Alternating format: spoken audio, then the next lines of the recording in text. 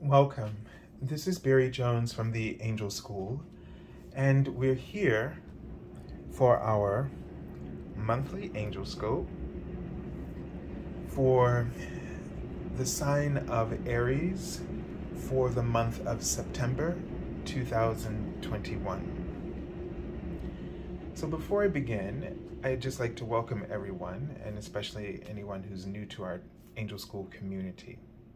And just a few, before we get into the reading, just a few notes. So I just filmed the monthly angel reading, the very first monthly angel reading for the month of September, so that I don't have to try to cram it into this reading.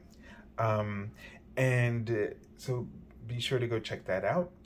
Also, I will be giving my my angel reading special offer for the month of September, which I've been doing since the pandemic. My half-hour reading for $77 will be extended to 1 full hour. So if you would like an angel reading with me, you can go to my webpage, theangelschool.com/services, and there's a link below this video. And when you get to the page, you would just select the half-hour reading as is, and within 24 hours on the first business day, I will send you a confirmation email noting that special offer. And in the email that you receive, it will be all the next instructions you need to create an appointment with me. So just follow whatever is there. And like always, the card format here is going to be a card on the left is from the Major Arcana, will tell us the Archangel that you will be working with this month, in particular Aries. And it will note the major themes, lessons, energies, and influences that are moving for you in the month of September. And then the card on the right is a message from your guardian angel from the Minor Arcana. It will show us how this will unfold in the day-to-day, in our day-to-day awareness and in events and activities. And it will give us as well a divine prescription about how to work with those energies, so advice. All right, so let's begin by taking a deep breath together.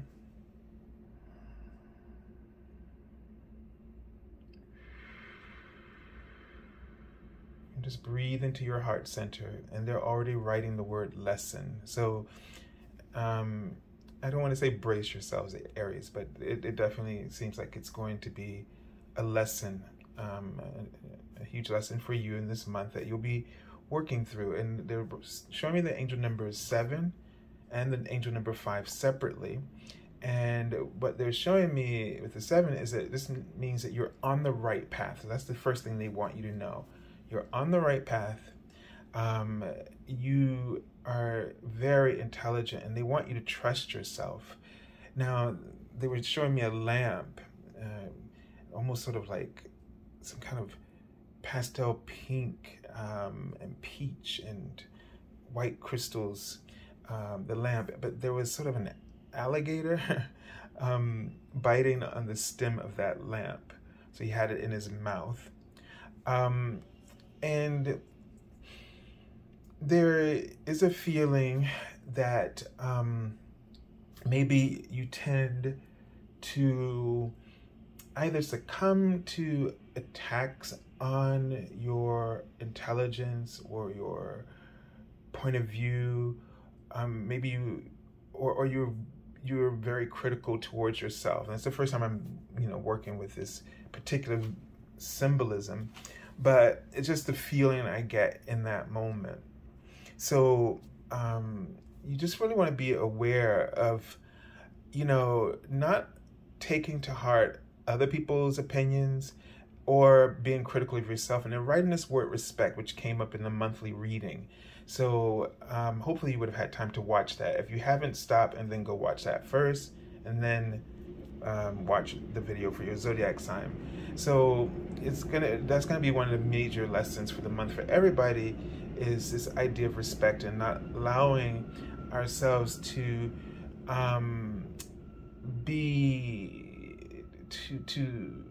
create. What happens is when people aren't respecting us, and if it happens a lot, it becomes sort of this belief and this expectation, and then we make it a thing.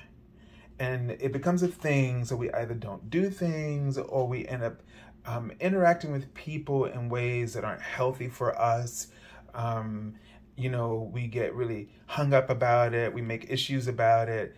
And what they're just saying for us in this month is, don't let things eclipse your light.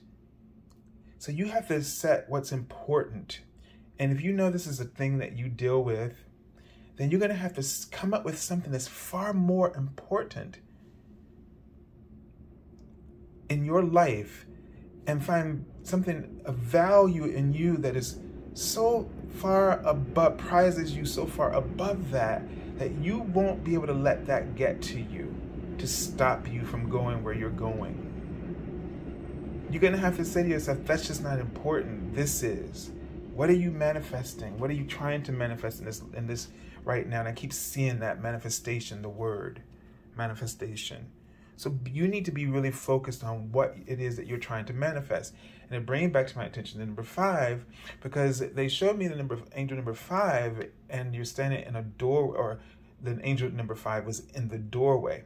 So this is telling me that huge changes. You're right on the threshold of incredible change. And so this is what this whole month is about for everybody, about being held back by our limiting beliefs, but while we're being, and it's ramping up because we're being pulled, we feel the pull, the summons, the call to a whole new way of living. And because we're not used to it, because we've been stuck in this paradigm of karma for so long, and we're not used to this breath of fresh air, we don't really know how to adjust and to acclimate ourselves and to embrace it, to accept it. So we're in this struggle. And the things that are unfolding in this month, the things that will come up for you, will help you to overcome that. So be aware of the obstacle course. Be aware of the obstacle course, but be appreciative of it as well, because it's provoking you to bring out the best qualities within yourself. All right, let's take a look at the archangel that you'll be working with for the month. So it's Archangel Haniel, and this is the moon card. So this really highlights that things, coming up from the, beneath the surface, subconscious, and it's going to come up so that you can see it, so that you have a better clue about what it is that, sabotages you in a way, so that you can have a little bit more, you can be a little bit more proactive, and how you work through it or around it or above it, right? Because the thing is, you don't really have to play into it. So don't worry about so much about how to work it away. Think of where you place your sights higher, somewhere above that, where that energy can't touch you. You're untouchable if you focus yourself in a place of profound integrity. That energy is untouchable. It can't touch you. All right, let's take a look at the card for the week. And this is so we have in the energy 5 is just coming up a lot, right? And this is a card about healthy competition. It's that, and this card for me really exemplifies what I've been saying about an obstacle course. It's a tool, for training, for bringing out skills, for helping you to improve weaknesses. And so sometimes when we find ourselves in this place where we are comparing ourselves to others' abilities and gifts, there should always be, and there always will be somebody that's going to be doing something better than what we do. And that's the moment to appreciate that person for being in your life, for showing you an ability that you have or a potential that you can work towards or bring out. This may seem a little silly, but it's a good example because it shows us how it doesn't always have to be that serious. But when I moved here to New York and up north, and this is to not say anything against people who from the South or from other parts of the country, but where I came from, we drove everywhere. I mean, people were not that physically active, or it's definitely improved now. There's been such a surge in probably the last 20 years, obviously. But in New York, you have to walk everywhere. You have to, you're going to be taking stairs and etc. And when I started walking on the riverside, I started seeing people who were, how do I want to say this? People who were older, but younger, because they may have been, in their, 80s. Or I've seen people running when I was like, I was older, I was like 40 at that point, or 35, and I couldn't even run. I struggled. And so the thing is that by moving here, I was like, I felt ashamed, that I couldn't be that active in that way. But if I had not seen this, I would never have known it was something that I should be thinking about and improving in myself. So ever since then, every day it puts it into my mind that I can live a healthier life. When it doesn't matter just because I get old, that my body has to, crumble. That I can be vibrant and healthy and active and flexible. It's just about how I treat myself. And this is what this whole respect thing is about. Don't judge people or criticize in your comparisons. Do what's right do the right thing. That is to say, respect yourself.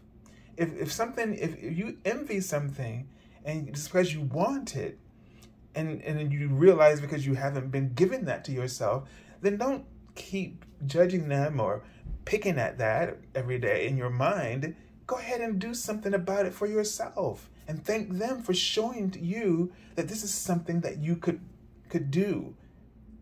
So it's that idea.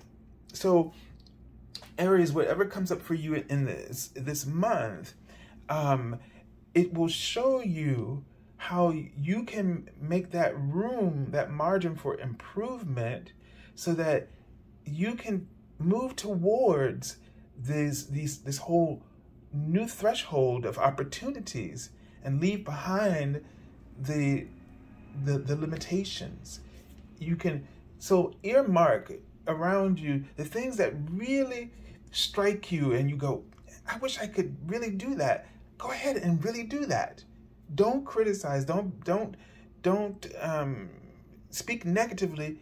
Get yourself in gear to do it, because in taking that shot, you will have learned an invaluable lesson, and you would have taken yourself above that negativity.